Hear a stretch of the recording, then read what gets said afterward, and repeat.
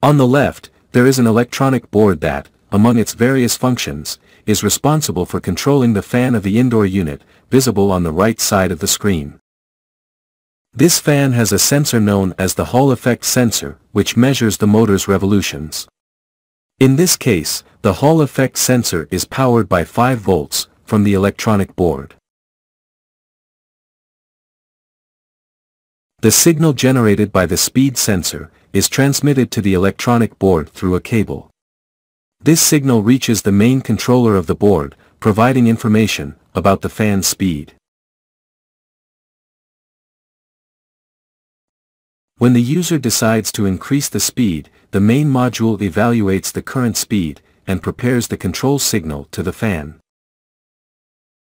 However, the main controller requires 2 signals to control the new fan speed, the current speed, and the zero crossing signal from the voltage curve coming from the electrical grid, which is extracted through an electronic circuit on the board.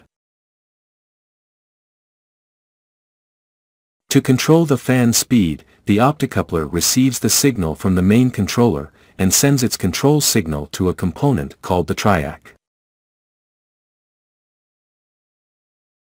The TRIAC, through one of its pins called the gate, receives the signal from the optocoupler. The gate activates the TRIAC through a voltage signal, allowing communication between pins MT1 and MT2, acting as a gate-controlled switch. The current from the external electrical grid reaches the TRIAC through a trace and connects to the fan through a connector. When the voltage curve approaches 0 volts again, the TRIAC disconnects automatically, interrupting the motor's power supply.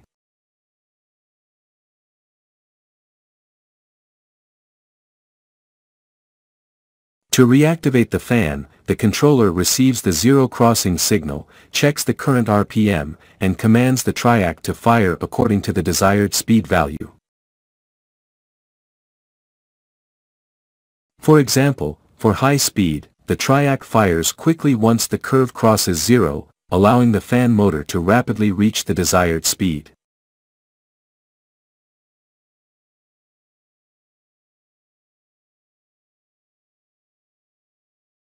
In contrast, for low speed, the controller waits for the zero crossing signal and the current speed signal but delays the TRIAC activation by a few additional milliseconds to slow down the voltage supply and reduce the speed.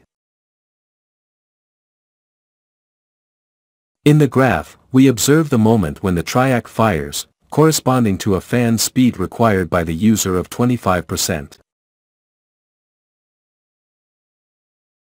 In the graph, we observe the moment when the TRIAC fires, corresponding to a fan speed required by the user of 50%.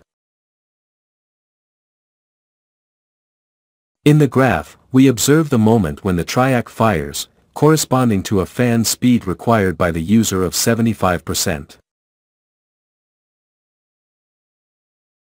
In the graph, we observe the moment when the TRIAC fires, corresponding to a fan speed required by the user of 100%.